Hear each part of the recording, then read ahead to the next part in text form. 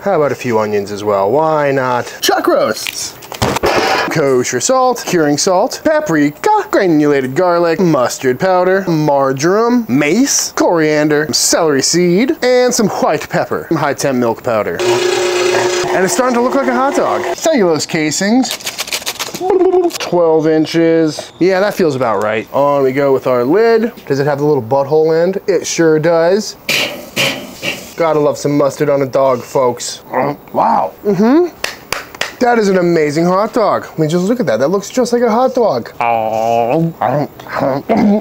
How you doing? Official taste test. Ow!